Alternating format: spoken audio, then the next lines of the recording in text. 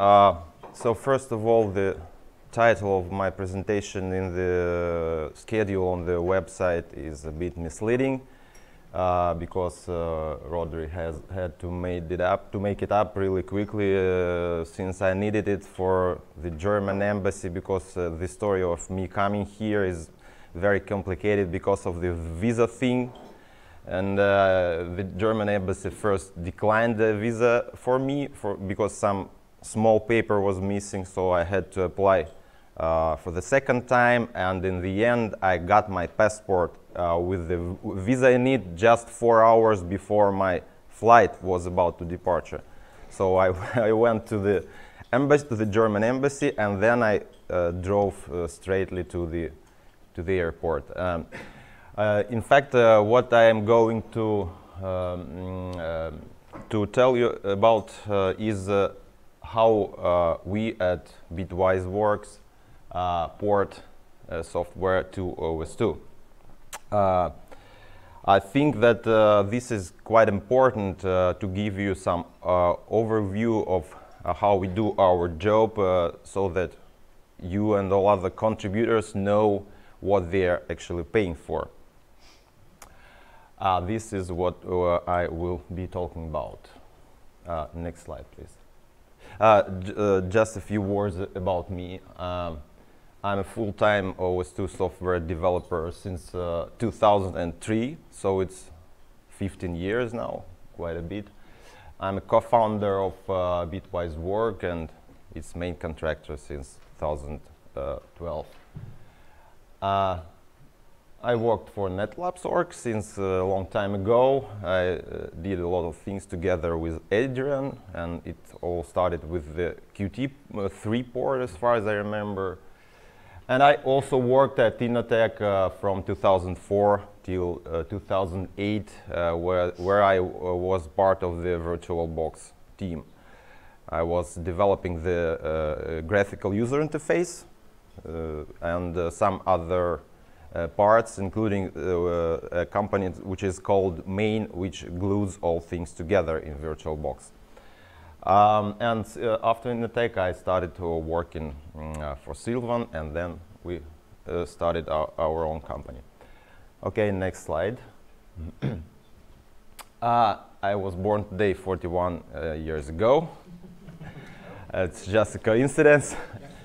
And I live in a village in Moscow, near Moscow, in Russia. And these are some pictures of my workplace, so that you would have some visual imagination of how it's going on. This is my workplace, and as far as you can see, there are several monitors and a couple of computers. This is my to the left is my to the right is my OS2 machine. This one. And I actually code on my Mac machine. There are several reasons for that. First of all, I write most of the code in Qt Creator. Qt Creator is a GUI application for developing software from the Qt company. And the thing is that since we still have Qt4 for OS2, the version of Qt Creator, which is available for OS2, is a bit outdated, and the current version of Qt Creator is much more powerful, and it's very convenient if you develop such complex software as Firefox or something like that, where you have thousands of source files, tens, thousands of classes, C++ classes, and so on and so on. And another reason why it is more convenient to work like that, because my OS2 machine has to be rebooted very frequently, and it crashes from time to time, it hangs during the development process, and it's very inconvenient to write code on the same machine where you are actually running it. Yeah, so this is why I have such a setup, and I use SSH,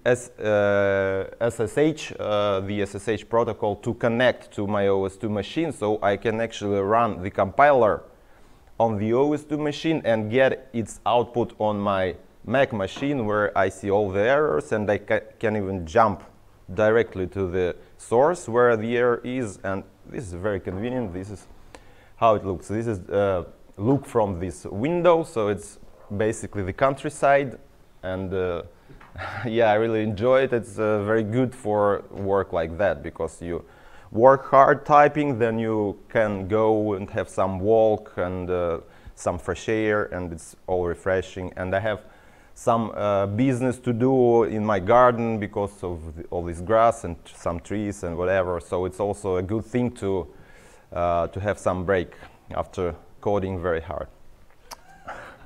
Yeah. Yeah. So what did I do for OS2? This is a brief list. I ported Qt3 to OS2. Then I ported Qt4. Then I also ported OpenJDK version 6 to OS2. And also I contributed in a lot of other projects, which includes Odin, which includes OS2 versions of many applications like Adobe Flash, libc, GCC, Python, RPM, and a lot of other small utilities and big libraries and so on. And the other big project I've been working on is Firefox. I picked it up in 2013 and when it was at version 17, and I've been working on it till now. The current version we released just a week ago is version 45.9.0, general availability number 2. So this is the current release of Firefox for OS2, and it actually works quite well nowadays compared to our previous versions, and we solved a lot of problems, so it's quite usable. Okay, next slide, please. What is needed to create or port software in general? Of course, you need a hardware, a machine, a computer that can run the operating system you are targeting for. You need the documentation that comes with the operating system, describing you all the internal stuff. You need programming tools like the compiler, like the libraries, like the linker, and so on and so on. Make tools and other things. And of course, as I already mentioned, you need software libraries doing various things which your application needs in order to implement its functionality. And of course, you need some knowledge. You need to know how to put all these things together. Okay, how other developers do it on their platforms? You basically get any modern computer, which you can buy in a store next door. You install an operating system of your choice on it. You install all the programming tools, which usually come with the operating system or can be downloaded from the vendor's site. And it includes all the documentation. And then you decide which libraries are necessary for your software. You go to the websites dedicated to these libraries. You pick up a version for your operating system. You take this version, you put it into your development environment, and then you can basically start developing your own software or porting the application you are going to port. Steps 1 to 3 take like a day or several hours or something like that. And the most part of your work goes to step number 4, where you actually write code, implement your ideas, or port somebody else's ideas to the operating system of your choice. And besides that, you get a lot of support from the community, because modern current operating systems have big communities where you can always come and ask for help. And there are also support forums supported by the vendors of the operating systems, the vendors of the software, and the vendors of the libraries, where you can also ask questions and get some answer. This is how it's done on other platforms. Now let's have a look at how it's done on OS2. First of all, you need a specific machine in order to install OS2 on it in the first place, not any machine will suit here. And even if you find a machine that can boot OS2, there may still be some problems in some areas. For example, it's very common that the Wi-Fi connectivity will not work because there are just a few chips, Wi-Fi chips that are supported on OS2 nowadays, and it's really hard to find a computer where you will have a working Wi-Fi combination in some way. Also, it's very typical that you will have audio problems. For example, my current machine cannot make a single sound for not very known reasons, and so if I need to, let's say, debug sound problems in Firefox when you play YouTube, I simply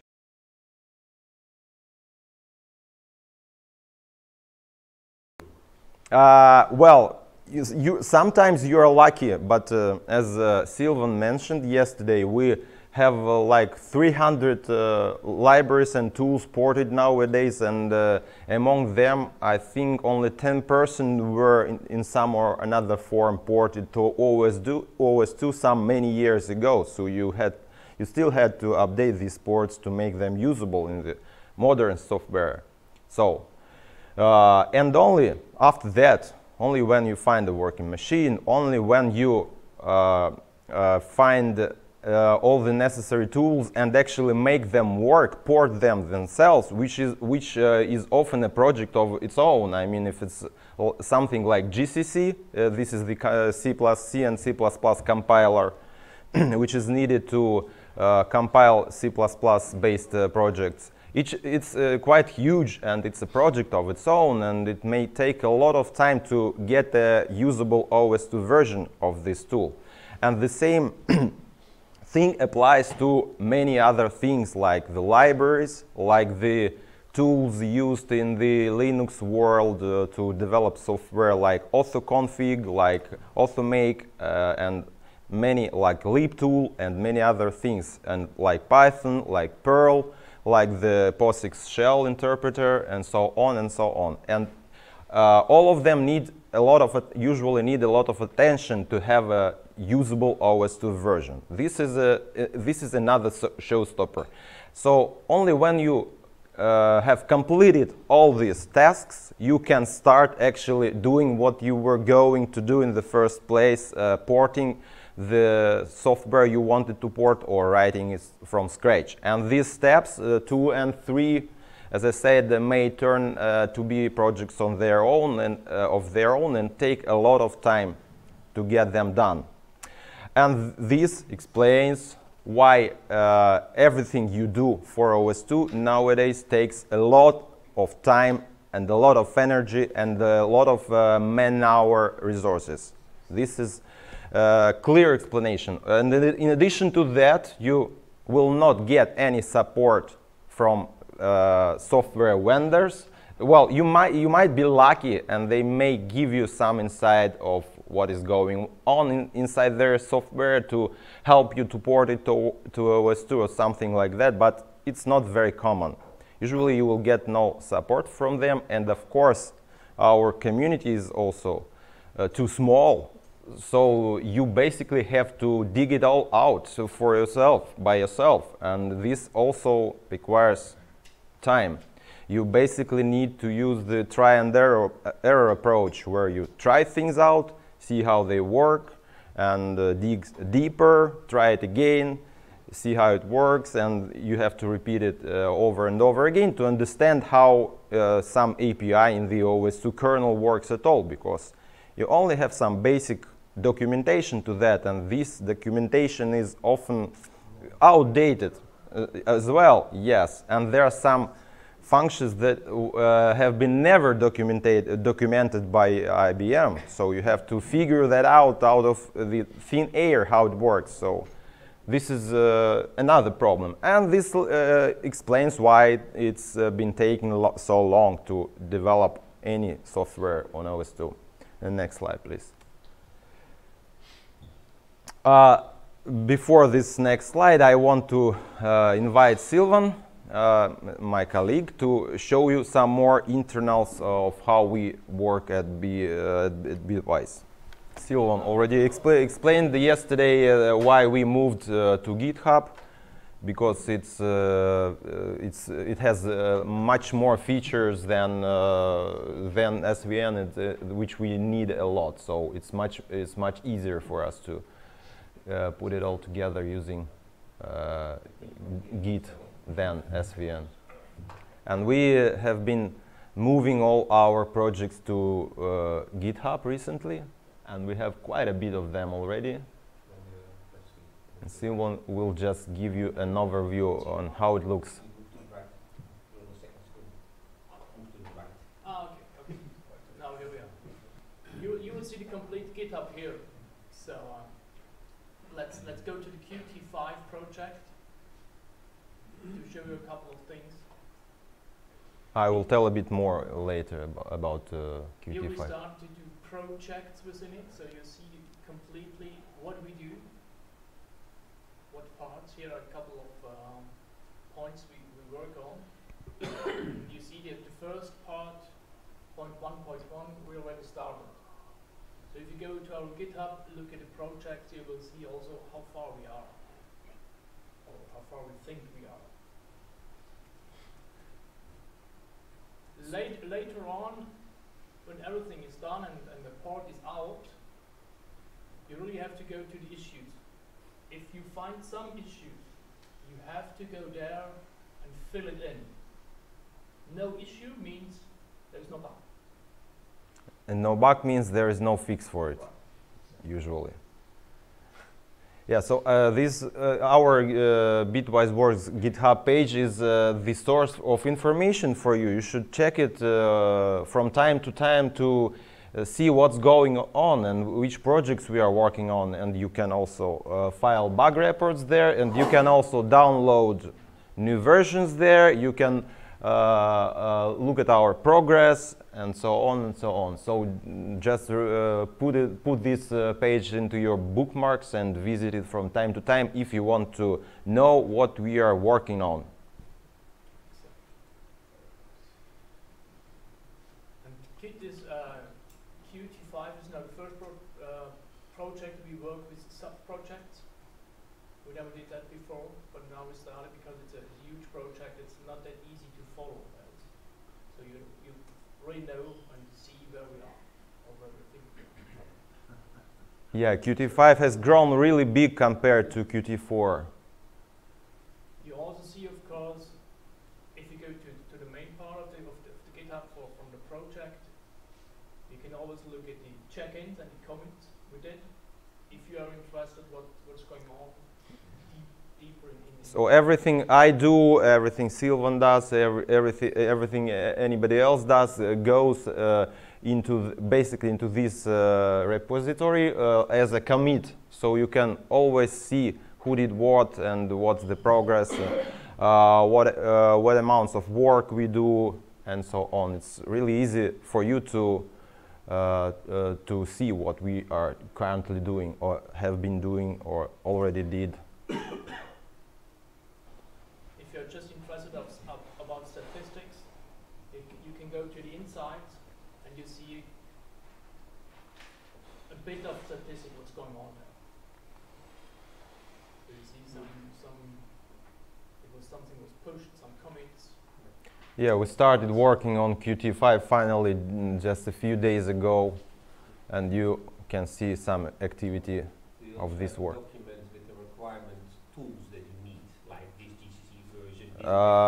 No, not yet. Well, the thing is that you don't have a variety of things for OS2, so there is just one version which we can support, and it's the one that which you have in the RPM repository. So you basically take the current version of each tool, and you will be good starting doing some things on OS2. And I will use just the same set of the tools for Qt5. But again, I may find out at some point that I need a newer version of some tool, a newer version of some library, and I will have to stop my Qt5 activity and switch to this new version of the tool or the new version of the library and port it first. And it may distract my attention for from the main project for a month, for a few weeks, for a month, even for several months, giving the delay in the main work. So yeah, this happens all the time. Do you have to do many workarounds because there is no real solution? Of course, I have to, of course, and you have to figure them out, how to better work around this problem or this problem. And of course, it also takes time because, again, there is no one you can go and ask for help, nowadays at least. So everything is, well, you have to do on your own. Of course, some people help, and there is actually some good support from the community in the field of testing what we do. Some people write really good bug reports, and this usually helps a lot. And so please, if you find something not working, please spend some time and file a bug report, a page dedicated to the project you find it in, and this will really help. Also try to when you file a bug report, please try to watch it so that if a developer asks you to do something else, some other test, please try to do it and provide the results of this test back to the developer. This communication between the developer and the actual user is very, very important. And given that we don't have a huge community, each of you may help a lot if you do it, if you try what we create, if you try to run it, if you try to test it, and if you report problems that happen in your case, on your machine, in your environment. That may help a lot. Because, of course, we cannot test what we do on all machines that are out there. A developer can make it work on his own machine, but for some reason, it may not work on other person's machine, and we need a report from this other person in order to fix it, of course. Do you have any form of automatic emailing if, for example, a report is changed? Yes, of course. Yes, of course. The GitHub website will send you a notification as long as a ticket you create will gets any update or gets resolved or gets closed or something like that. You just need to provide your valid email when you register at GitHub, and then you're good to go. You will get all these notifications in your email box. It's very convenient, actually, much better than with the other systems. For example, most of our projects are still at NetLabs, and there is a problem with notifications at NetLabs, which is non-fixable. There are reasons why it's not fixable, but still, you have to look at the tickets by yourself, because you will not get a notification unless you specifically put your email address in each ticket you create. Of course, this is not very convenient, and so you don't always get notifications from our SVN repositories at NetLabs, but GitHub is better in this regard because it's a commercial project which is supported by a large team of programmers, and they make a good work here, providing all this infrastructure, which we can use as well.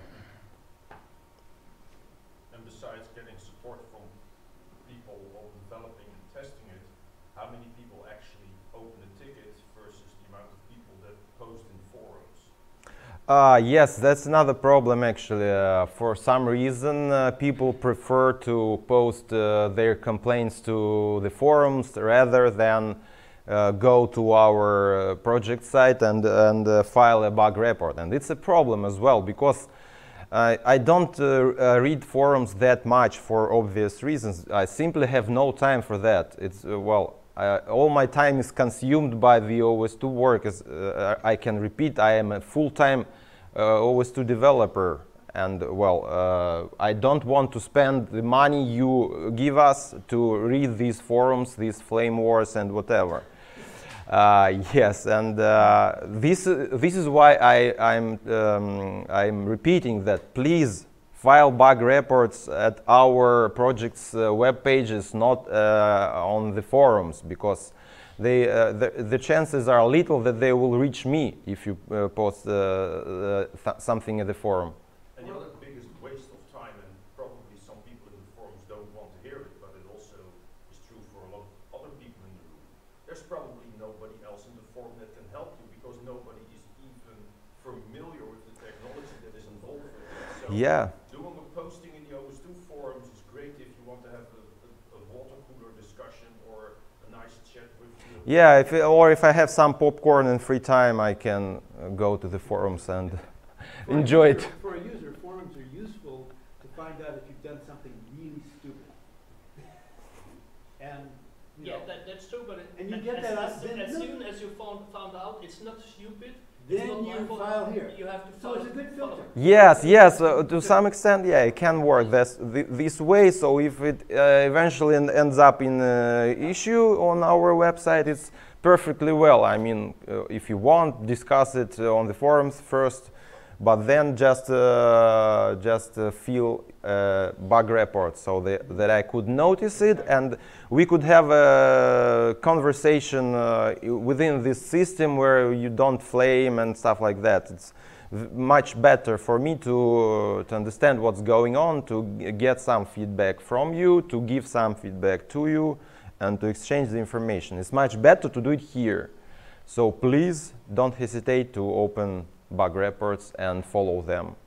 I get the feeling that more than 50% of the users don't open a ticket. They just do a forum posting and that's it. 50%, I think it's like 80%. Yes. There are just a few people that create bug reports on a regular basis, just 2 or 3 or something like that. And we have like 100 active users, or a couple of hundreds in the community, and only 2, 3, 4 of them create bug reports. This is not what we would like to see, because it makes the communication it makes it really hard to understand what's going on the users' machines. And then some people in the forums in turn complain that the software is bugged. Yes, it's a dead end, of course, if it's done. Yeah, right. Normally, 90% of issues are crossed between chair and keyboard. Yeah, So before I of open course. the ticket, I want to be sure that it's really. Yeah, we just discussed that. So the forum, forum. so the forum works like a filter. It's perfectly okay, as I said, as long as as it ends up in an issue on our website, it's fine. Well, yeah, it was too early. If you open a ticket, please first do hit the search button. Yes, of course. This is another good advice. And Yes. I think at least twice a week we have to close it. Duplicate reports. Yeah, of course. It's a usual practice. I mean, there is a good search facility at GitHub, so you can search through the source code, through the bug reports. It's a free search where you type any phrase and it will be found if it's there. So yeah, please search before creating a new ticket. Okay, so let's talk about our future plans. As we already mentioned, we started our work on Qt5, and this is going to be our next big project. And it's quite obvious why we chose it, because, well, our current Qt version is quite outdated, and many, if not all, applications using Qt have already migrated to Qt5, so we have to have older versions which are not supported anymore, and so on. So it's very important to port Qt5 to OS2, because it will give us a lot of new versions of new applications. Qt5 is a huge and very popular toolkit which is used by a big number of applications to provide the user interface, the graphical user interface. It's a toolkit to implement the graphical user interface. So as long as we have Qt5 ported, we will have a lot of applications updated, and we will also have some new applications. For example, Qt5 contains a lot of interesting modules that they added since Qt4, and one of them is the new web engine. A web engine is a piece of software your application uses to display web pages, to display web content. And in Qt version 5, they switched to the Chromium web engine. And Chromium web engine is what Chrome uses. Chrome is I think is now the topmost browser, which is, well, I don't know if Internet Explorer is still there, but I don't remember the numbers, but at least Chrome is more popular than Firefox nowadays. It's a browser from Google, which is used a lot. And it has quite a good support. I mean, there are a lot of people at Google working at it, and it has a modern code base. It's relatively easy to port. It's relatively easy to maintain because its code is written not that long time ago, and it meets all the current standards and looks nice and is easy to read and easy to support. So while porting Qt5, we will also port this Chromium engine to OS2, and this will open a way to run a number of browsers, Qt5-based browsers on OS2, and we will choose the best one among them, and then we will work on it specifically. So there will be a Qt5-based browser which will be run by the Chromium engine. Yes? You once mentioned to me the figure, roughly how big the percentage of code is that comes from Qt. Was that something about plus 80% of the code that the browser actually uses comes from the Qt? It was before they switched to Chromium. Now it's different. It was first in Qt5 they used the WebKit engine. The WebKit engine is developed by Apple, and it's the base for their Safari browser. And Qt, at first they used this engine, and it's even still in Qt4 where we also have it, but in Qt5 they switched to Chromium because the web engine is a bit more limited than Chromium. Chromium has better support for current HTML5 and CSS standards and so on. And this also means that at some point we might even port Chrome to OS2, because we will already have the engine ported within our Qt5 work. So we might also decide to port Chrome, and this will be quite nice, I think, to have Chrome for OS2, no doubt about that.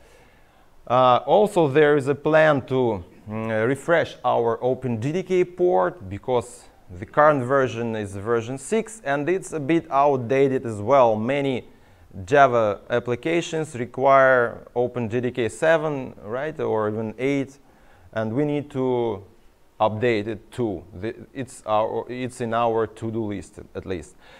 Also, we are going to release a tool that will allow you to load the executables and the DLLs high. And again, maybe Silvan will tell you a bit more about this tool right now.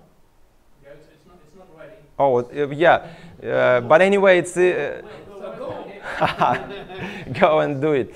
Yes, the idea of this tool is that it should be very simple for the end user to switch particular DLL or the whole application to be loaded into the high memory. It should be very easy, and we have an idea of using our RPM infrastructure for that, this package installer thingy, which some of you may still not like, but as we mention it everywhere, it's the only way to go. I mean, this automated package installer from Linux called RPM. And there is a GUI for it in ArcaOS called ANPM. Yes, and you can use it to install all you need. And once we release this tool, you will be able to use an ANPM as well to convert your application to get loaded high. It will be very simple. You will just add a special prefix to the package name, and it will get converted to a version that gets loaded high. It's a small tool. I think we will release it quite soon. Then we have an idea to provide a special extension to our libc extension library. So it will be an extension to an extension. Yeah, yes, the thing is that I need to explain it a bit in detail here. libc is the basic library which is used by all software which is based on C and C++. And I think everybody knows Knut Osmundsen. This is the guy who has been working on a decent libc version for OS2 for many years. But the problem is that he currently stopped his OS2 activity almost completely. So the libc project almost doesn't get any updates. So we have to fix problems which we need to fix there on our own. And instead of no, I need to go back. I think it's done like that. Okay, and instead of extending libc, there are some technical reasons, limitations. We had to introduce an extension to libc which we call libcx. There is a special DLL which is also installed with almost all software we currently release, and it provides some extensions to libc. And we are going to implement some feature in there which will let modern applications use memory above 4 gigabytes. As far as you know, well, OS2 is a 30-bit operating system, so 4 gigabytes is the theoretical maximum your application may use for its needs in the 32-bit world. But modern computers usually have more than 4 gigabytes of memory, and in order for the applications to use this memory on OS2, we need some special tricks, because it's simply impossible to do it straight away, and we need a special workaround for that. And you probably know that there is a bootloader called QSinit, which already allows you to use some memory above 4 gigabytes for things like the RAM disk and something like that. But this memory is not available to the applications nowadays, and our plan is to provide some support for it in our libc extension library. Of course, it will require the thing.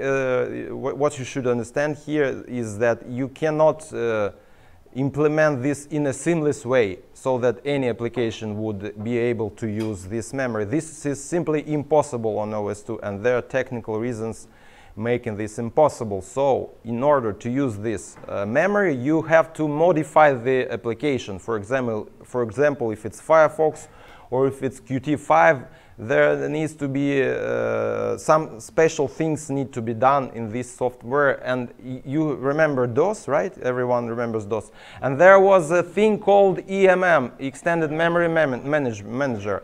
So this will be something like that in OS2. Well, it's basically the same idea. DOS was 16-bit. 16-bit operating system, and the memory beyond 640 kilobytes was not available to the application. So you had to use this extended memory manager in order to access it. The same thing needs to be done when there is a border between 32-bit world and 46-bit world. So this is what we are also going to do. Yeah, of course, there will be an API for that in this libcx library, so that any application will be able to use it for its own needs. But I guess you don't have to start running something like MemMaker with DOS to configure No, no, no, of course, it will be all transparent from this point of view. You will have to have this QSNet thingy, and you will be basically good to go if you use this API from this libc extension library. Okay, next slide. Do you need to build separate versions of your programs to use a memory above the 4 GB? Yes. No, I mean, if for whatever reason my programs are running on a machine that has not access to memory. You mean, of course, no. The same program will be able, will be usable on any machine. Yeah, regardless of if it has this QSNet support or not. It's irrelevant. Of course, it will be adopting it to it at runtime. Also we will continue active support for our RPM infrastructure, which allows you to install all these packages. And believe me, it's quite a bit of work, because you need to port a lot of tools for that, and you need to keep them current to go on. This, for example, this includes Python. Python is used in a tool called YAM, which you use to install packages from the command line, and it's used in many other places. So we have to port Python as well to have all this up and running.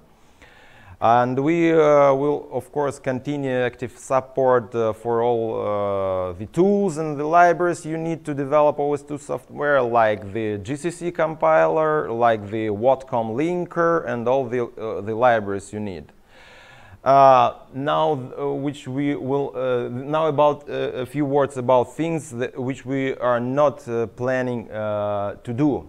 Currently, at least. We are not planning to continue our Firefox development, and there are reasons for that.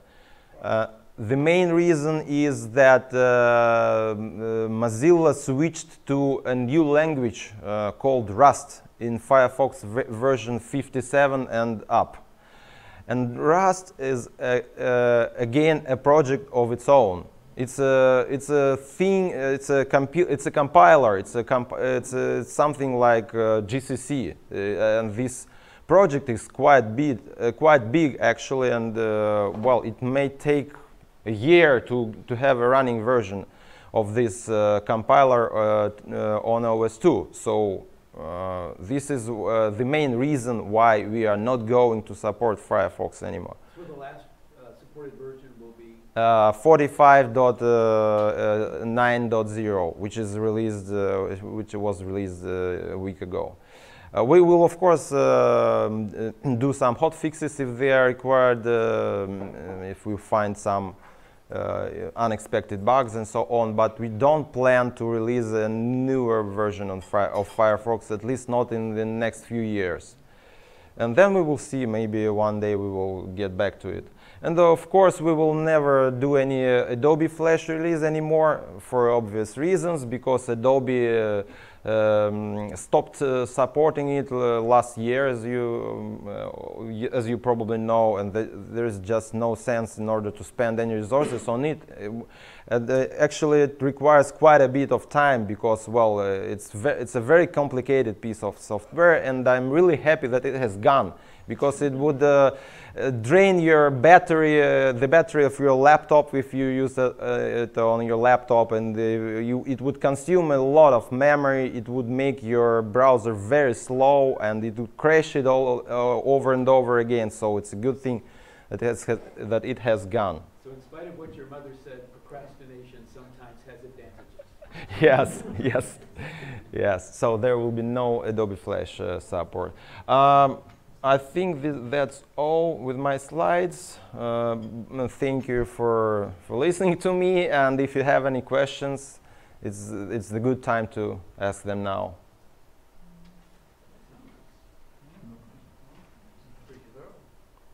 Okay then, thank you very much. Please contribute.